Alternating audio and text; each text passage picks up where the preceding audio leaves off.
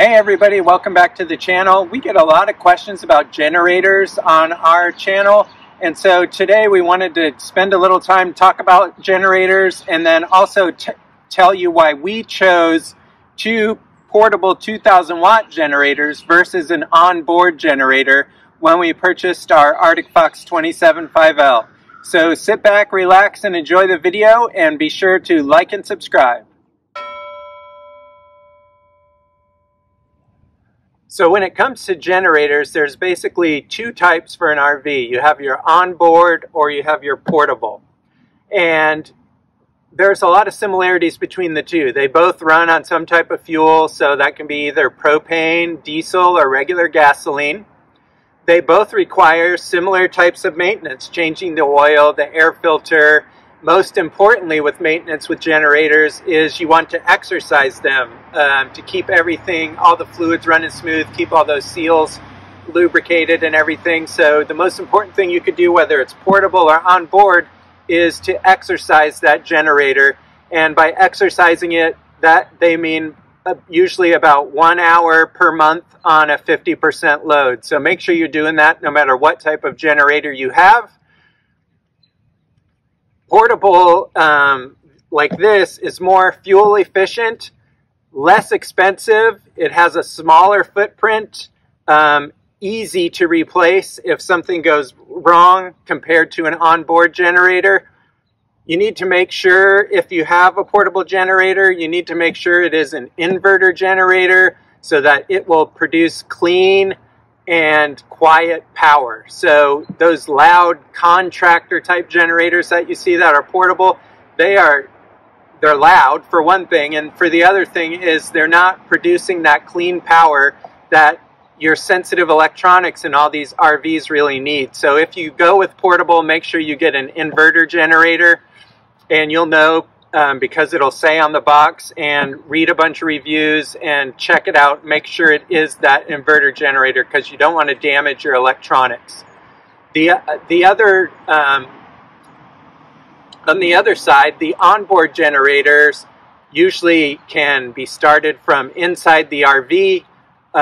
Many have digital gauges so you can keep track of your hours, make sure you are getting in the right amount of exercise, and no setup other than making sure that they have fuel.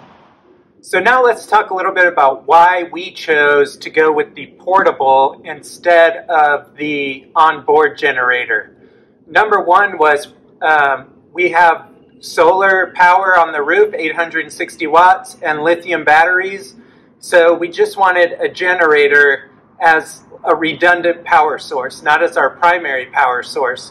So we didn't feel like we needed something built in and large to be able to use the RV the way that we wanted to. We felt like we could get by with just two portables and a parallel connection kit, to where in a pinch, if we needed to, like if it was raining or something like that and we needed to use power, we have this as an option. So that was number one. Number two was cost savings. Both these generators were $400 a piece, and then this parallel connection kit to connect them together was about $70. And so compare that to the cost of a Onan 4,000 watt generator, which is a little over $3,000. And we thought that the price with going with these portables was was a lot more reasonable than installing and spending $3,100 on an Onan generator that we weren't going to use very much. So those are the two main reasons. The other reasons are fuel. These basically sip fuel. You can run them all day basically on a tank of gas. And then also flexible storage. So we can throw these in the truck if we need to. We can store them in our front storage bay where that other where an onboard generator would be.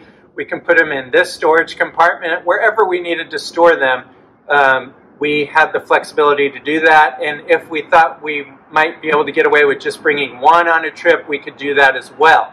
So those are the reasons. I go back to fuel for a second.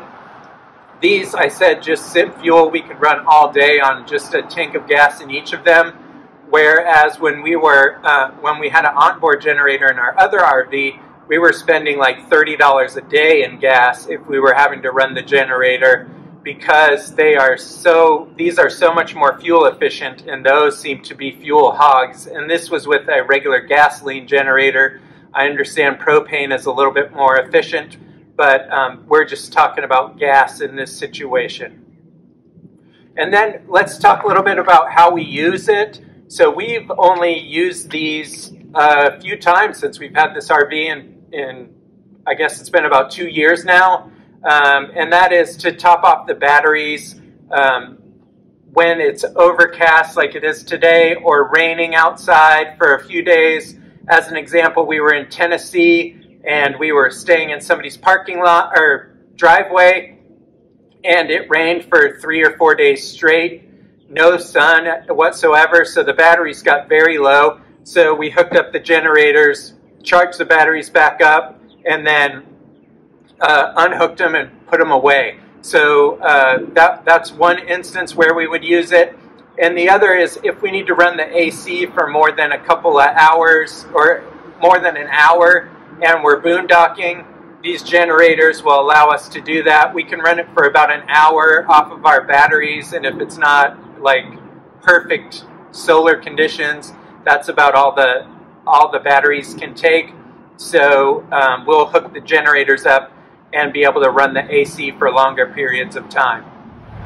So now, as a bonus, when we installed the lithium batteries and the inverter in this RV from our old RV, we were able to use the existing generator pre-wiring, which most RVs come with now. They have generator pre-wiring.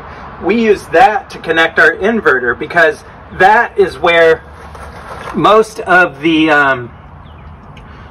circuits that you're going to need when you're boondocking are wired to that generator wiring. So you can save yourself a lot of time and energy running new wire and just use that existing generator pre-wiring that was in there. So that's what we did, and it worked out really, really well, and it took a whole lot less time to set up that inverter. So thanks for watching this video. I hope you got something out of it. I know many of you are saying, how can you get a portable generator for $400, a 2,000 watt portable inverter generator for $400? And the brand that you saw that we use and we have used for about 3 years now is WEN, W-E-N, and they sell it on Amazon. And we got this tip from another RVer, and these things run just as good and just as quiet as the Honda generators, in my opinion, at a fraction of the cost. And you can get the parallel connector really inexpensive, like 70 bucks to connect the two together. And then you have 4,000 watts for about $870. So we just connect it up through our 30 amp or through our 50 amp power. We use a step down to a 30, and it works really well. Have no complaints about those generators. Really like them, and they're just so affordable. And as long as you do the maintenance and keep up with them like we do every month, even when we're not using the RV, they'll last forever. So again, I hope you enjoyed the video. I hope you got something out of it. Drop a comment if you prefer, say what you prefer, one or the other, the onboard, the convenience of the onboard, or you don't mind using the portables. And until we see you on the road, safe travels.